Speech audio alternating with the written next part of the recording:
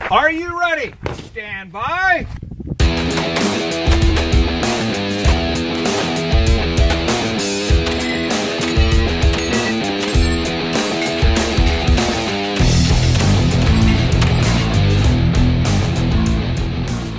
This podcast is brought to you by Breda USA, Italian shotguns that are the best in the world. And this is a shotgun tech tip from Team Breda. Hey, this is Dave Hartman from the 3-Gun Show, and I'm with Tina Martin-Nims from Team Breda, and we are going to learn about choke selection. So before you go out to the match, you want to make sure that you have an understanding of how what your chokes are patterned at. So what I like to do is I have my three main chokes that I usually use, which is a spreader, an IC, an improved cylinder, and a mod. And I set my targets out at 5, 10, 15, 20, 25, and 30. And it's just like a knockover steel and a flipper. And I test to see what those how they perform at those distances with the ammo that I typically use. And so when I go out onto a stage, I already know that at, say, 35 yards, I can use my mod choke and knock it out. And I'll be ready to go. Awesome. All right. Well, that's your tech tip from Tina Martin-Nims of Team Breda. Check out Breda's B12i 3-gun ready inertia-driven shotgun at BredaUSA.com. That's BREDA. Hey there, and welcome to the 3-Gun Show. I'm your host, Dave Hartman. If you're new here, our regular Wednesday show is a deep dive into the mindset, training, and techniques of the best practical shooters in the world. What you're listening to now is a Match Recon podcast where we have a shooter run down a set criteria and give you the tools needed to excel when shooting the match that we're covering.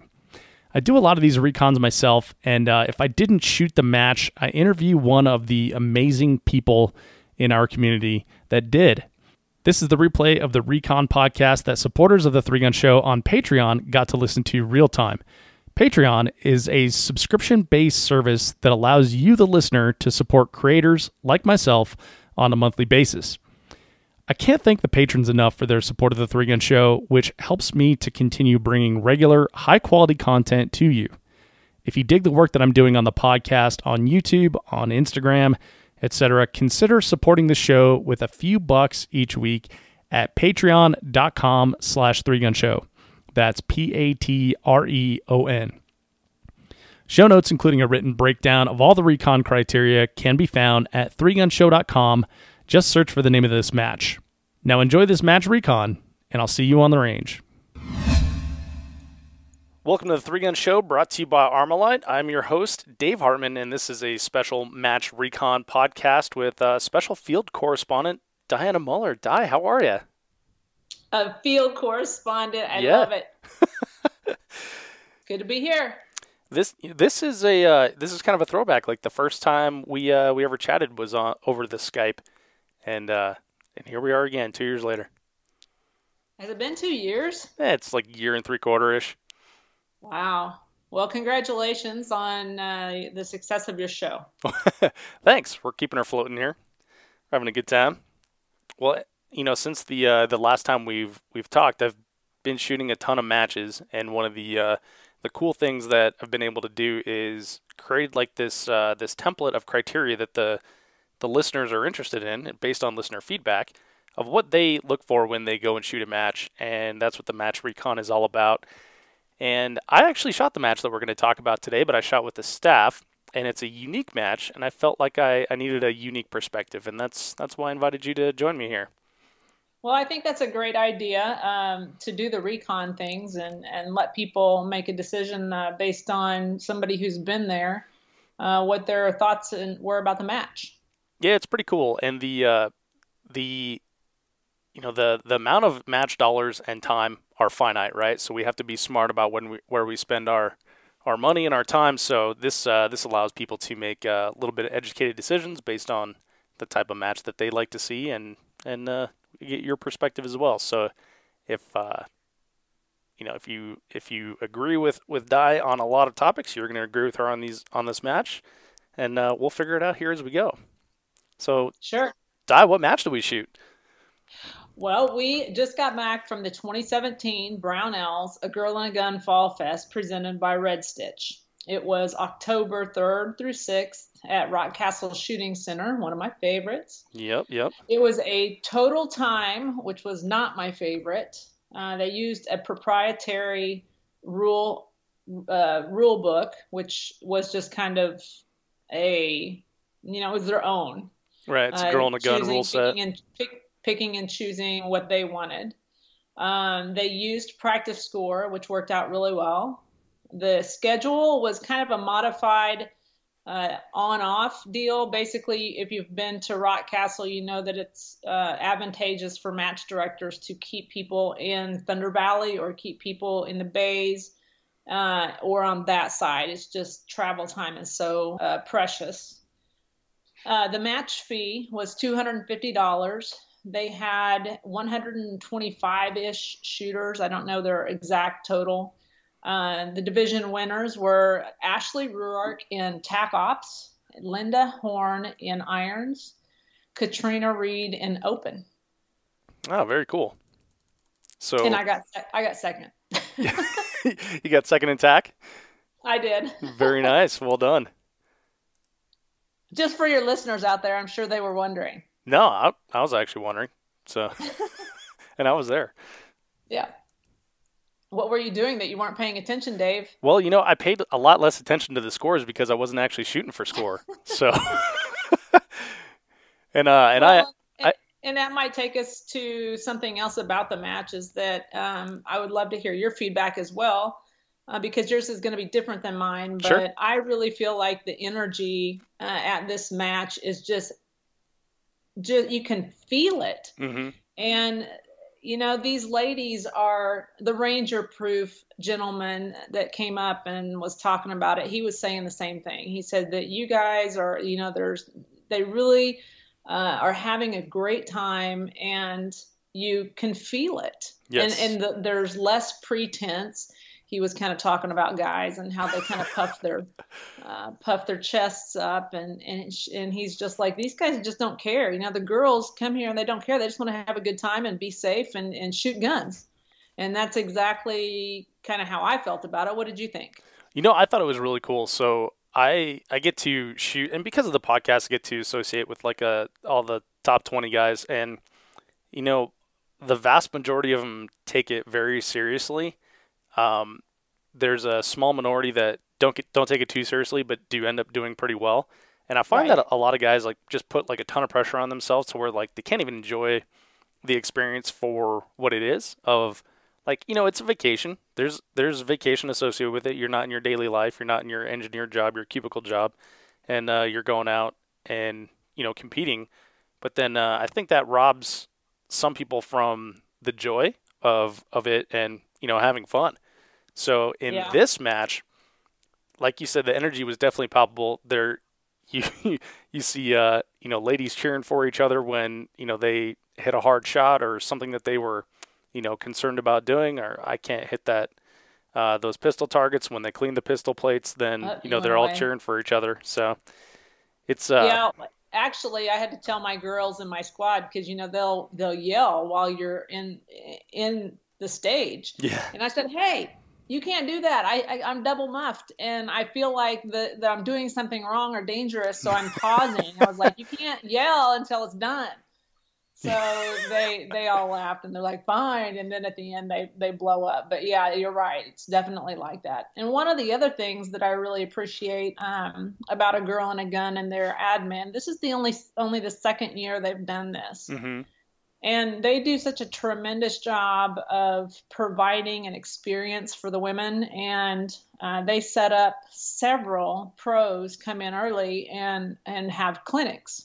Yeah. So I did 2 3-hour clinics on Wednesday, and then I did a stage strategy walkthrough on Thursday. But if you're going to go, I felt like the girls got a lot out of the classes, and they said they did. Mm-hmm. Even though I've seen some of them at 3-gun matches, and one, a couple of them showed up to Rifle 101, and I was looking at them going, girls, why are you here?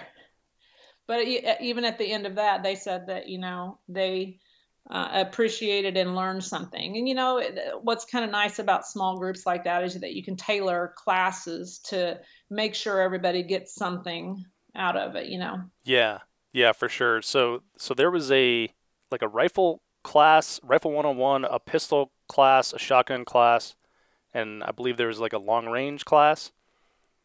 Yes. And then walkthroughs with pros. Any other shooting or any other opportunities? Well, I did I did a 3-gun one in the afternoon. So I did all rifle in the morning and then 3-gun in the afternoon. And we just worked on transitions from gun to gun. Okay. And a little bit of lateral transition, lateral movement and making sure that they don't break the 180, which is pretty much where you're going to get bit as a new shooter with moving around with long guns. I gotcha.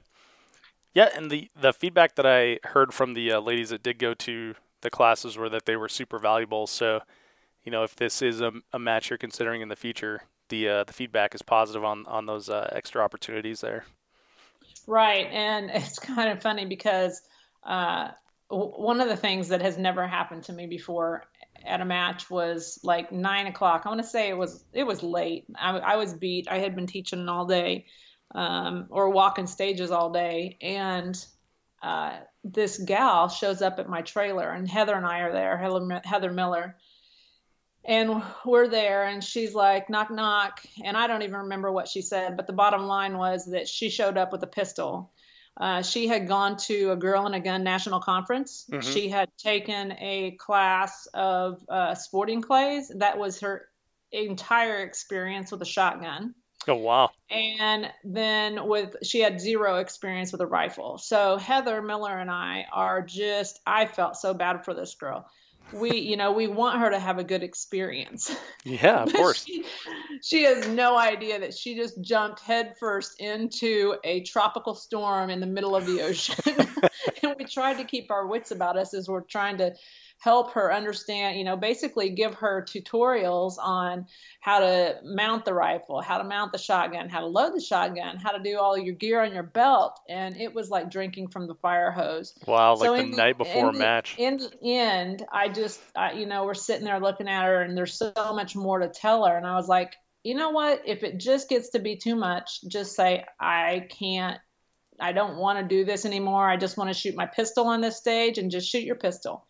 If I just want to shoot 2 guns on a stage that requires 3, do it. Mm-hmm. If you want to just take a break and not shoot a stage, do that. So this woman, her name's Jennifer Cook. By the second day, she was on Becky Ackley's squad. And by the second day, Becky reported to me that she was shooting all 3 guns on 3 stages that day. Wow. So, So that was a huge... to see somebody blossom like that, it really moved Becky. And Becky actually won a rifle off of the prize table and ends up turning around and giving it to her so she could continue on her 3-gun journey. And she definitely said that, that she sees why people say this is addictive, and that she's definitely going to start shooting 3-gun and, and on and on. So, yeah, that was a success story for sure. And I don't think that you would have seen that at any other match. Yeah, how cool is that? You pretty much like hooked her for life now, after that experience. Say goodbye to all your money. Sell your children. Oh, that's fantastic. All right, well that gives us a really clear idea of the match flavor then, that story in and of itself. So what was the terrain like? Well, if you've ever been to Rock Castle, you know that it's mostly a natural terrain range, and they did not use any of the bays. They have access to a handful of bays, and they did not use any of those for the match. They only used those for the side matches. So they had a couple of side matches that the girls could take part in. That was awesome. Glock and what was the other one? The Target company. Gunfighter targets. Gunfighter, thank you. Gunfighter had a side match, so that's just something to fill the time or the downtime and showcase your product. So that worked out well. But the match itself actually took place in natural terrain. Gotcha. And the terrain was varied too. Like it's not all the same. So you've got Thunder Valley where you're running up and down short hills, large hills, and then of course there's the valley portion that's like basically an open grass field, and you get to shoot up on the hills and stuff, which is kind of cool. Yeah, and I felt like the match directors did a really nice job of putting out a cross section of all of our skills. We were using 3 guns, I think, on every stage except the all shotgun stage. But we had slings going on. We were climbing up towers. This was not an easy match. And even some of the targets, if I were to have a say, I would, in my feedback I give them, my feedback would be that, hey, the shotgun targets on stage so-and-so, they need to be moved in 5 yards. Yeah. Period. Simple, easy things like that. So it was not an easy match, but it was doable. And I felt like they gave the ladies a real flavor of anything that they're going to run into in another 3-gun match. Yeah, so let's talk about that. What sort of skills were utilized? You mentioned one there with shotgun. I was actually surprised that twice I needed to choke up to a mod, where usually an IC will get me through months of shooting 3-gun matches. Well, and that's kind of my point on my feedback to match directors. I don't think that this match is designed or intended to be the most difficult match that you shoot during the year. So I'll let them know that some of the targets, whether, if they're heavy, like the red stitch targets are kind of difficult to take down. You can't set them at the max IC or max light mod. You need to set them in a little bit further. So, yeah, that, like I said, this wasn't a really give me match for sure. Right. Yeah. And that's kind of,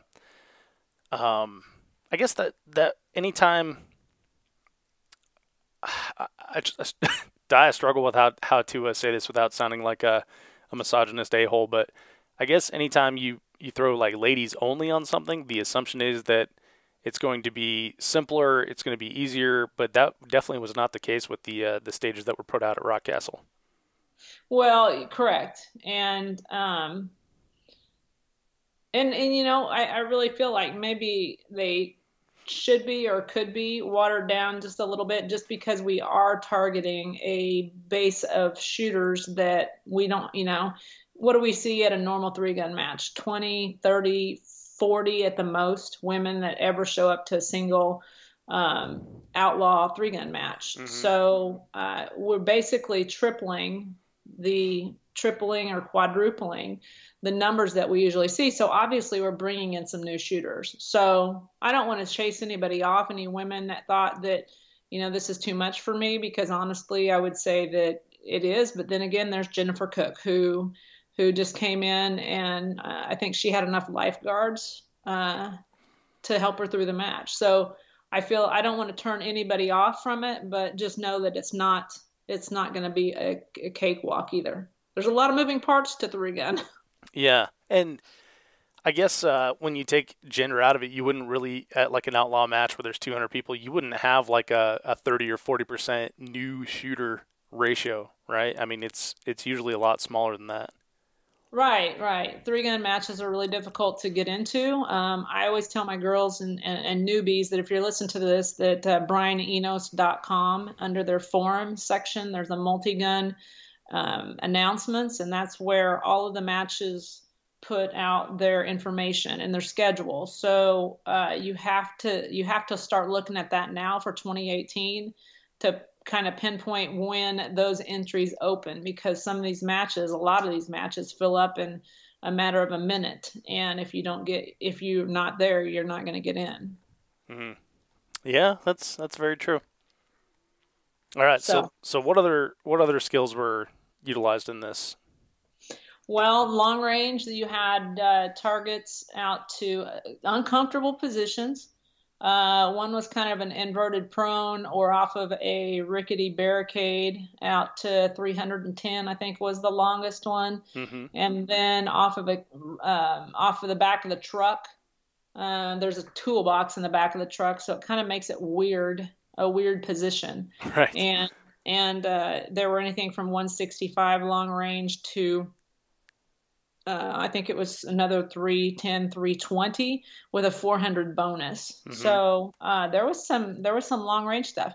Now, one of the things, I don't know if they'll continue this. My suggestion is they scored their paper, which is not normal necessarily. It's not abnormal, but it's not normal. But then they put white no shoots behind baby IPSC targets. Yeah, and so you could see them, right? No, these women, these new people, or even mediocre people, the penalty of having a mic is going to be enough. You don't have to give them a mic and a no shoot. The penalties in this match were exorbitant. I've never seen so many penalties. I was proud of myself because I think I was like the lowest penalty. If I win anything, I think I got the lowest penalty deal. I think I had 40 seconds in penalties. Yeah. Yeah, and this is interesting. A lot of the matches you go to and you see like, okay, well, if you shoot a penalty-free match, you're going to have a good match. I don't think I saw anyone that didn't shoot penalties in this match. No, I'm serious. I think I was the lowest person, or the person with the lowest amount of penalties at 40 seconds. Yes. Yeah. Looking at the practice score. Practice score here, the winner of TAC Ops had 55. The overall winner had 55 seconds in penalties. So, yeah, and scrolling down, a couple people didn't have penalties but they didn't show up. So they never got there. Yeah, exactly.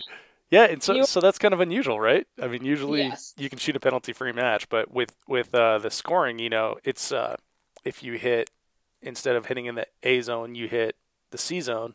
That's a 1.5 second penalty or something like that.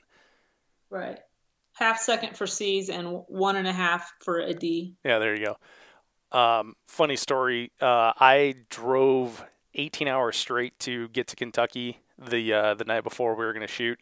And unfortunately, my timing didn't work out, and so I was exhausted the next morning and missed the first 2 stages.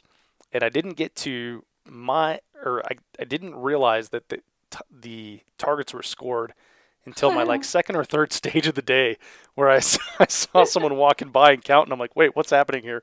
What's that guy doing? Yeah.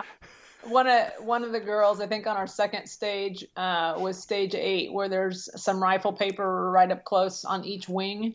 And right up close, they're probably 20 yards. But it was Christy Connor Tate. She just went smoking through those. And we all looked at each other and was like, she forgot. Yeah. Yeah. But you asked about logistics and check-in, scoring, and prize table. I thought that they did a great job. One of the great things that A Girl and a Gun does is they're really good at logistics. So pre-communication, they have a Facebook page. They really put out a lot of information, more so than any match that I think I've been to, or at least I pay attention to. But they did a great job. They are excellent at herding cats, I say. Yeah, they do a great job of that. They, so for check-in for staff, right, they had like a bag for each person, and it wasn't like they had a whole pile of bags. They had a bag with every person's name on it, so right. And everyone got like a name tag, and makes the socializing easier, which is important to them, which is kind of cool. Right. Right. That's they did a good job. All right, so let's talk about the venue. Let's talk about Rockcastle. Well, it's one of my favorite places on earth. This time of year is amazing because it's not like smoking hot with 100% humidity. It was actually just perfect. Actually, the entire time there was some threat of rain, but that held off, and we had an amazing. I can't say enough about it.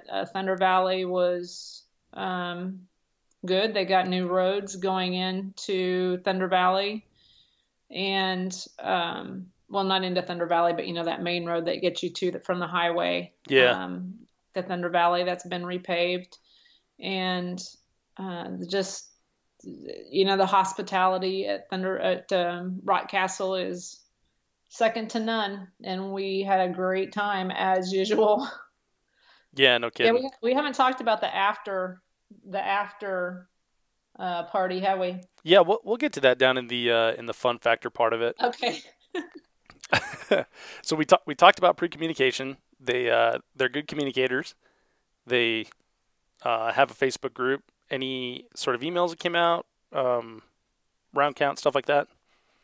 Oh yeah, everything was. I can't. I don't know what else they could have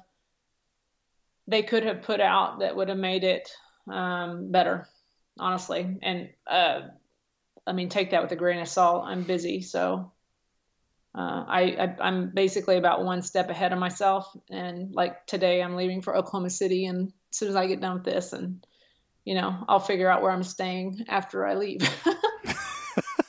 I'm kind of that way too. Yeah.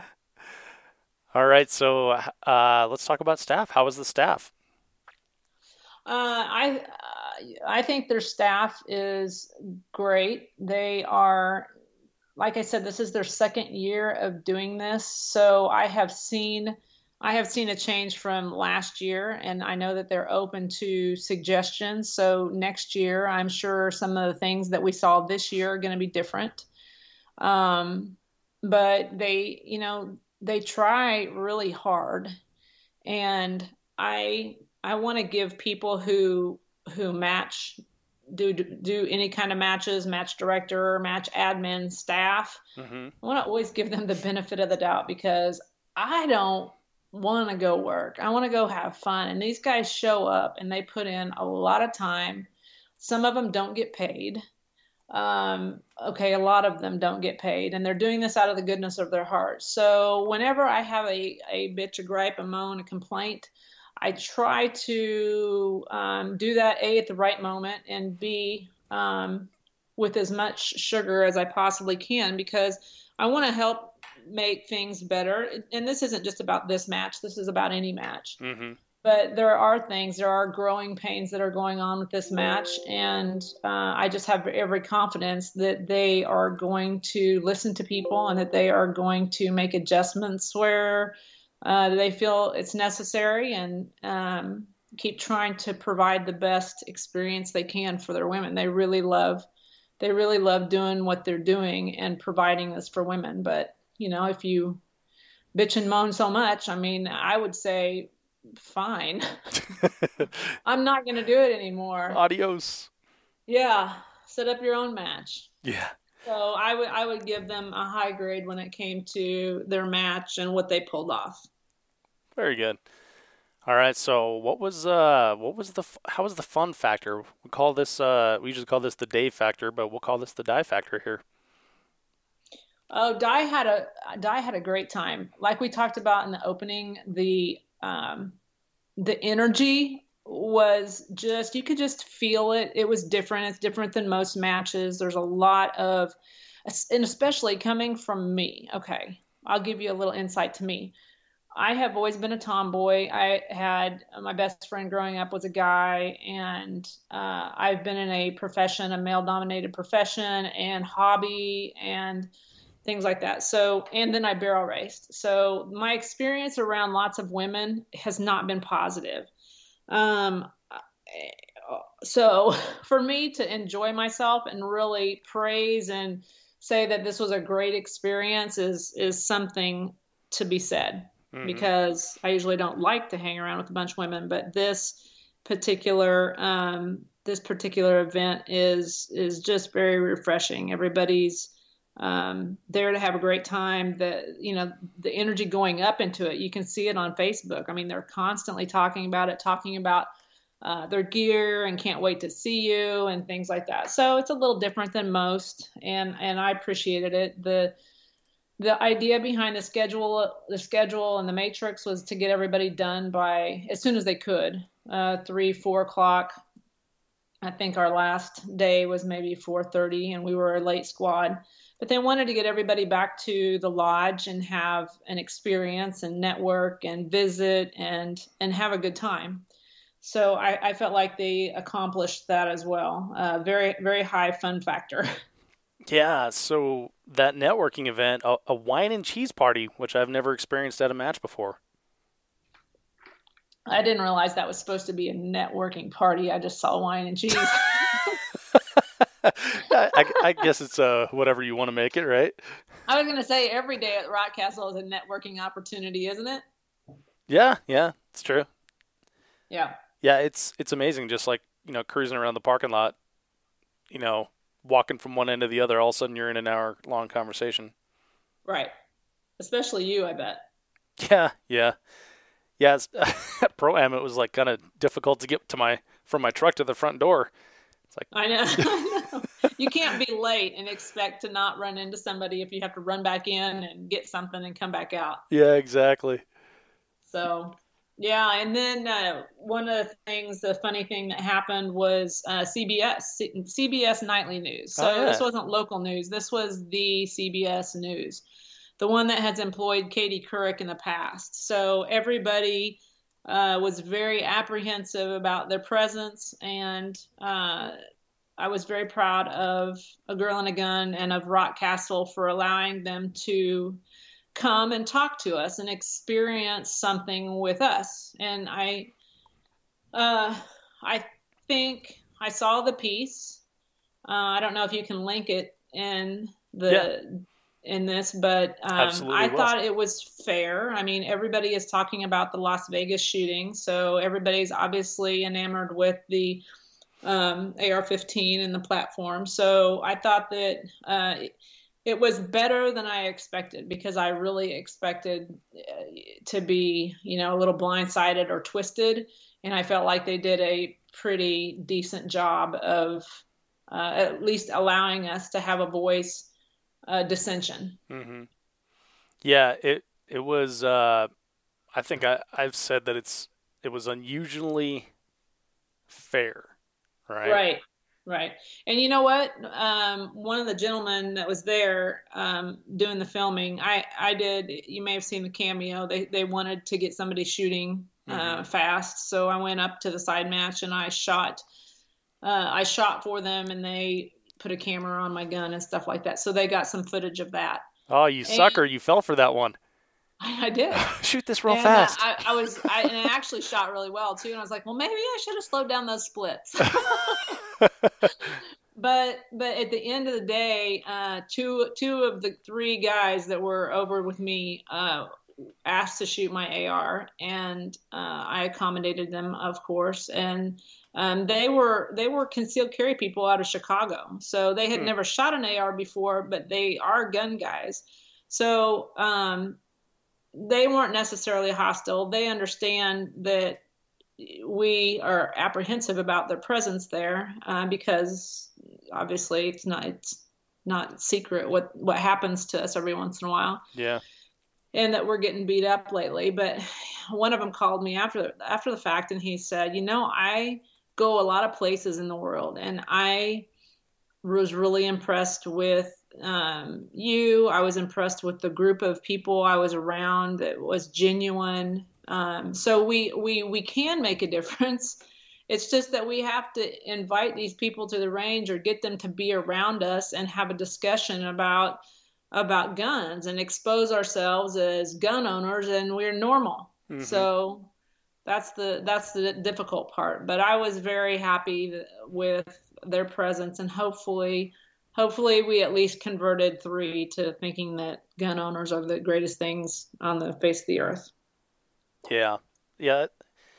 That's a tough one, but I felt like it went, from my perspective in watching just the news piece and, hearing the apprehension from the people involved and then watching it like as a media consumer, it went way better than I had expected. So hopefully it does, right.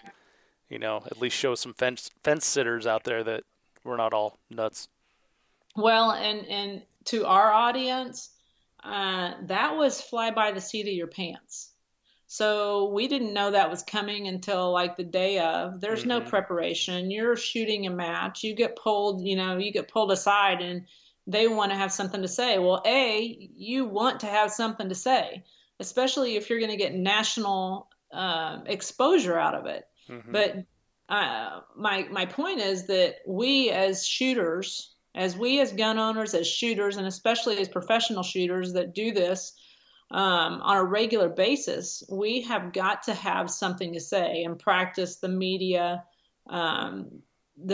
training, and just turn a camera on yourself and have a conversation, and put yourself in the shoes of the girls who were on CBS. What's the difference why does somebody need an AR-15? If you can't answer that right now, it's not going to be any easier when your neighbor asks you or the CBS nightly news asks you. Yeah. You need to educate yourself and understand what your response is to that, so you can make a difference with whomever you have contact with. Yeah, I totally agree. And it's just like our perishable skills of shooting. It's something that you need to practice. Right. And, your AR-15, just to touch on it, your AR-15 is the most versatile weapon there is. And the 223 is not necessarily a killing round. It's a little bit bigger than a 22. And if you've ever talked to any of the military guys, they can't stand it. It doesn't kill effectively. Yeah. So you can change ammo. You can use it for home defense. You can use it to go hunting, change ammo again. You can use it for sport. There's just so many different applications for the AR-15, which is why it's America's most popular rifle. But that's what you need to understand. Your neighbors need to hear that. Yeah, absolutely.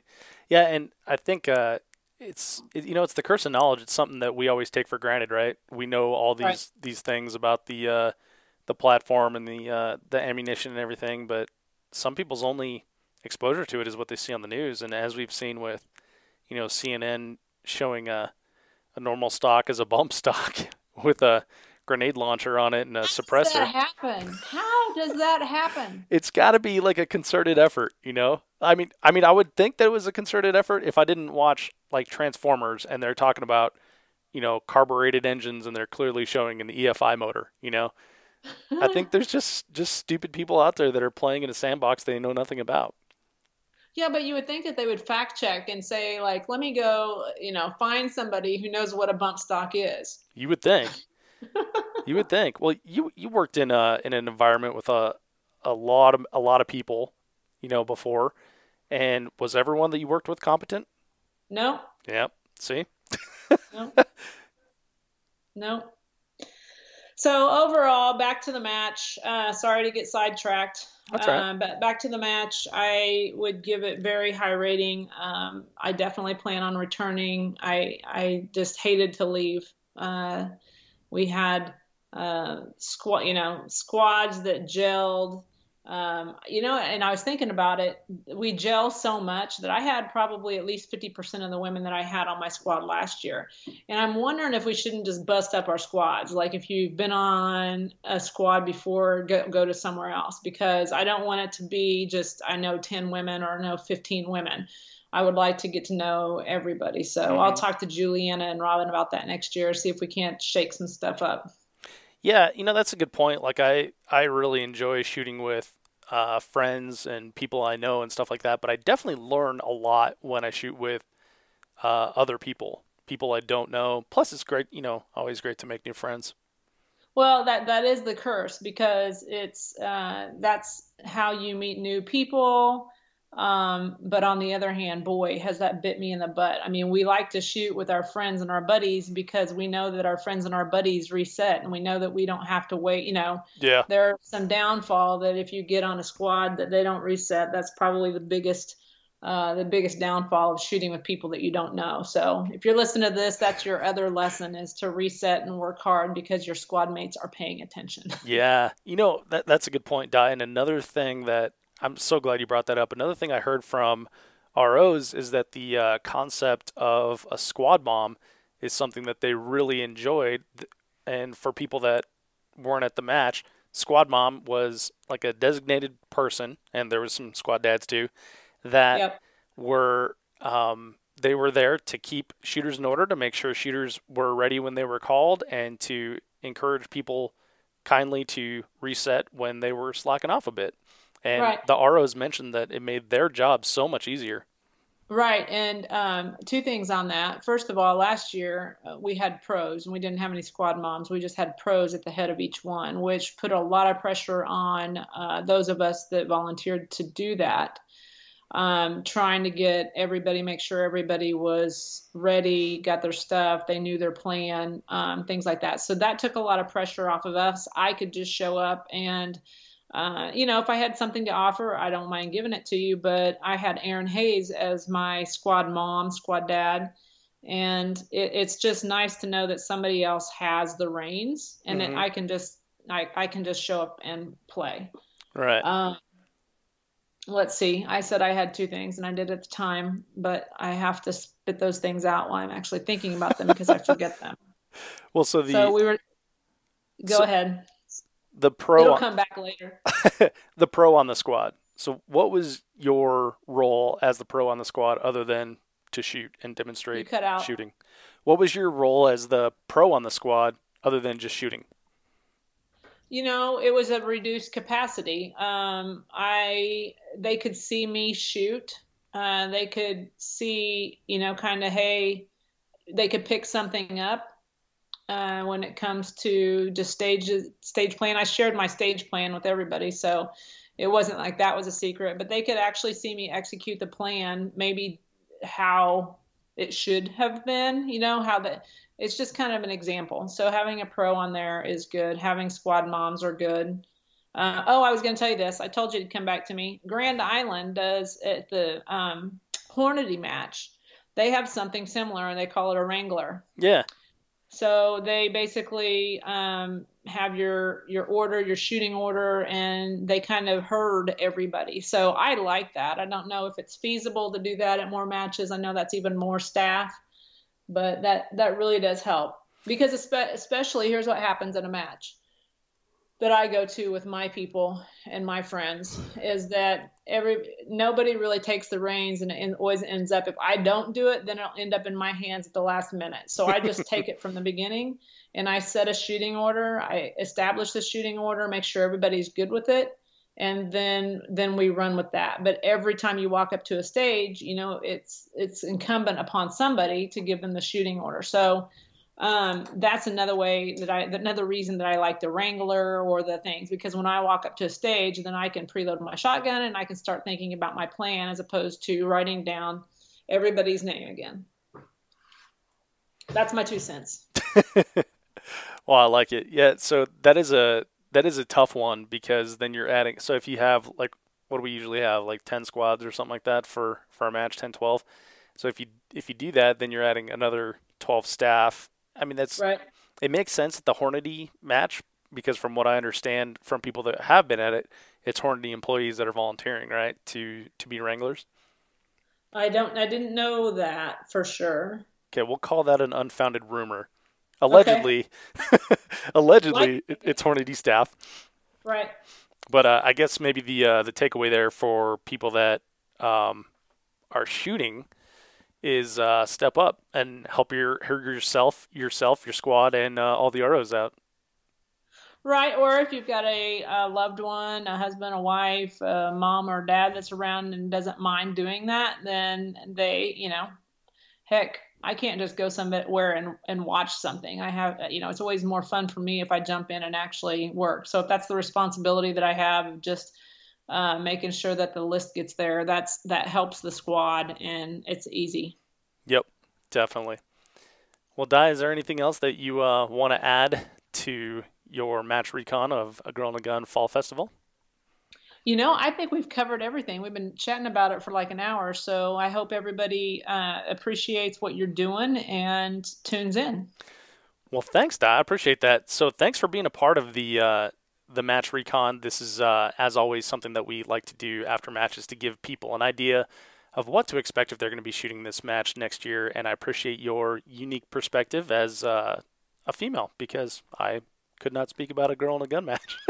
Well, you can, and I'll tell you this, that Mike Tate, Christy Connor Tate's husband was there, Aaron Hayes was there, and there were several other husbands there. Heath Clevenger was an RO, but I was with Aaron the entire week, and he probably fixed 20 guns, no less than 20 guns. Mike Tate was keeping count. Yeah. And he was several times during the match. He's like, I'm just having such a great time. And I was like, told Ryan about it. And I said, you've got to come next year because Aaron just has a blast and Mike Tate was having a blast. And that energy that we were talking about, I think everybody sees it and feels it. So, bring your husbands and we'll have, hubbies can, they can have their own little bourbon and cigar.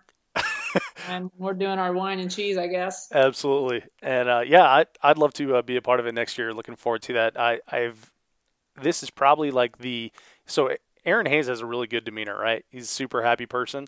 This is probably the happiest I've ever seen him after a match. Like he definitely did have the great time that he was talking about. So good. And I hope you did too. I did. Absolutely. Well, all right. We appreciate you coming. Thanks. Yeah. I'm happy to share it with the audience. I think it's a pretty cool concept and, it's good to experience it firsthand. And for all you listening, before you take off, make sure you check out the show notes at 3gunshow.com for links to things that we discussed in the podcast, including the news featurette that Di was on. Hey, before you take off, be sure to check out the show notes at 3gunshow.com for links to things that we discussed in the podcast. This podcast is brought to you by Armalite, the original. Armalite rifles put the AR in AR-15. The rifles themselves come with 1-8 twist barrels, match barrels, 18-inch or 13.5-inch with a 15-inch or 12.5-inch handguard, Timney trigger, Luth AR stock, adjustable gas system, tunable comp, a patented tunable comp. This thing's ready to go right out of the box for a 3-gun with no additional modifications other than putting on a nice optic. I myself use a Vortex Viper PST 1-6 when I'm shooting TAC Ops or their Spitfire when I'm shooting limited. Check them out at armalite.com. A quick reminder that if you enjoyed this podcast, consider supporting the show on Patreon for as little as $5 per month. That's like 3 rounds of 9mm per episode. Patreon.com/3gunshow. That's Patreon.